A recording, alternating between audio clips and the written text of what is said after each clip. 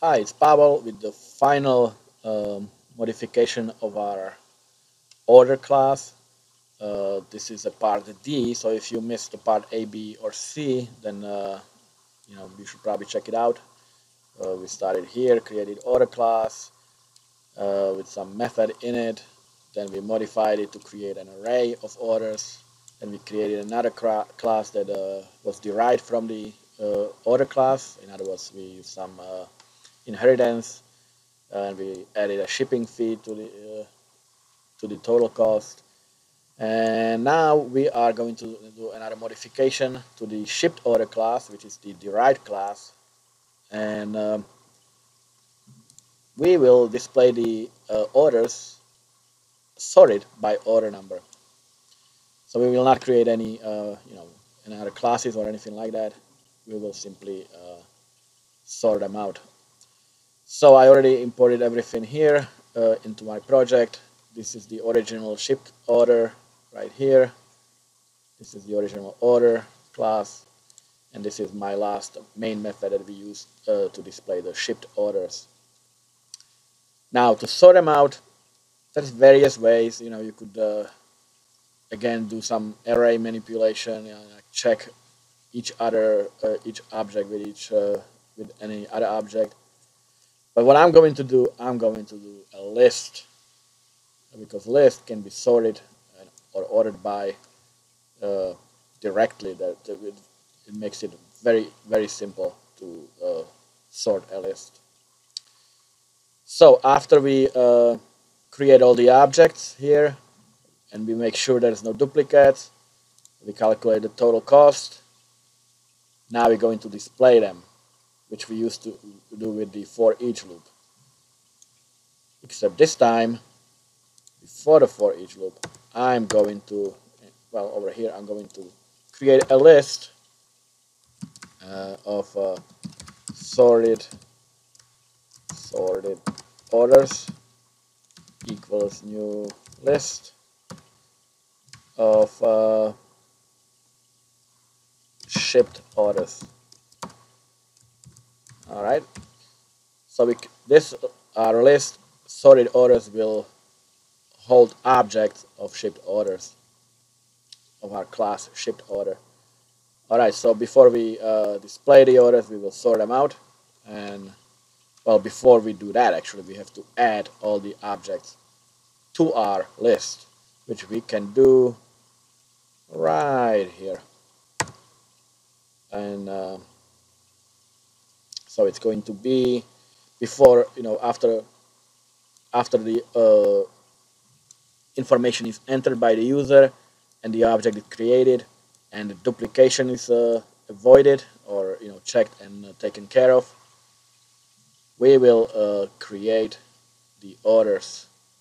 In fact, not here, I'm sorry, but after the whole loop we will do a for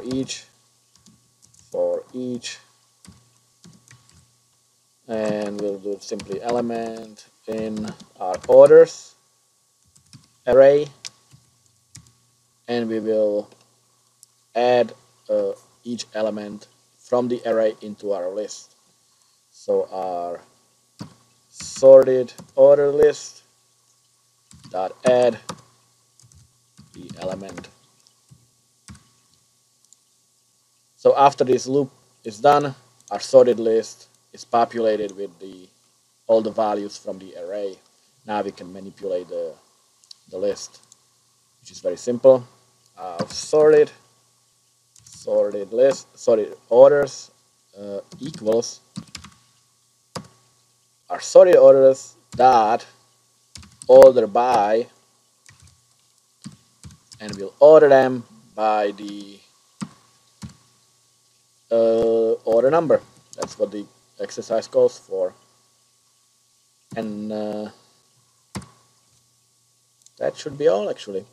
And let me see, there's some kind of an error.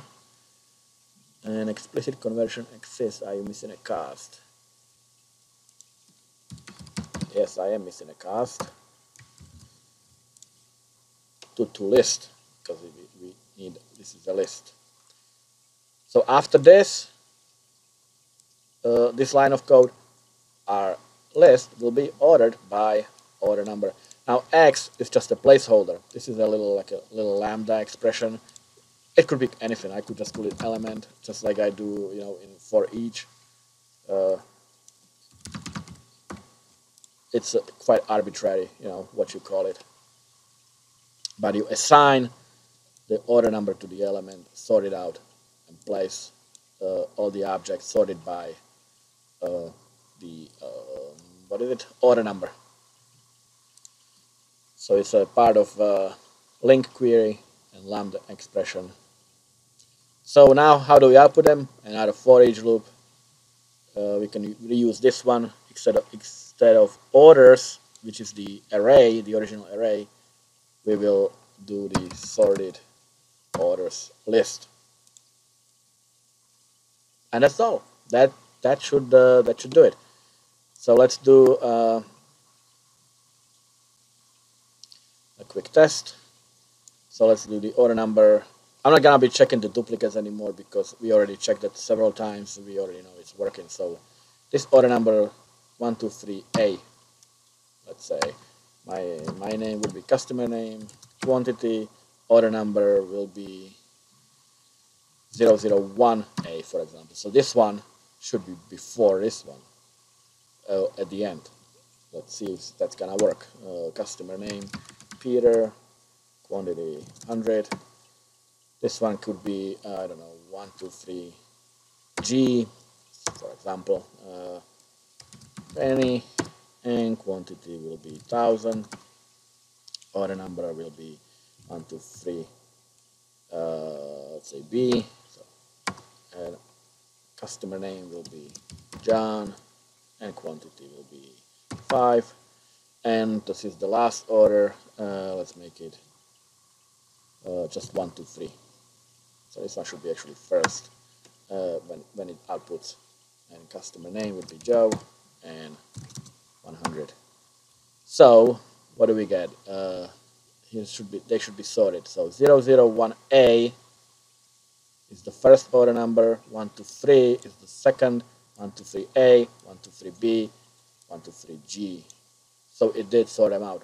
If you remember how we entered them, the first one we entered was 123A, then 001A, then 123G, 123B. So clearly they're not in order we entered them. They are sorted by the order number, and they are. You can tell 001A is before 123, 123A is before 123B, and that's before 123G. So, like I said, this I think this is way more elegant. I mean, we could, like I said, we could use arrays again, and compare to arrays and shift the data somehow. It's just a pain and pointless because you can really do much more with the list. Now, originally, I would do the list right here. I wouldn't even bother with arrays because list can be, you can have added items to it, delete items for it without worrying about the size of it. But the original exercise called for an array of objects. That's why I have an array here. But if this was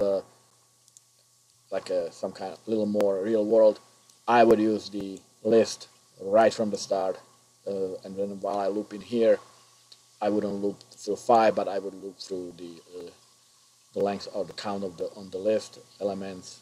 It would be much easier, but like I said, we followed the instructions and created the array first from the original exercise. In this exercise, however, there were no instructions that we need to do array or anything. I simply wanted to sort it out, and so I chose to do the list. So I hope that it helps you, that maybe you even learned something. That would be great.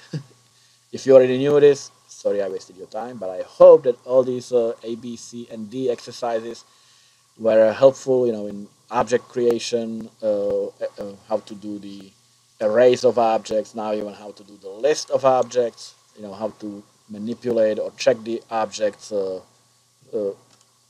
individual elements, so in this case, order number, and so forth. So hope it helped you, and I will see you next time.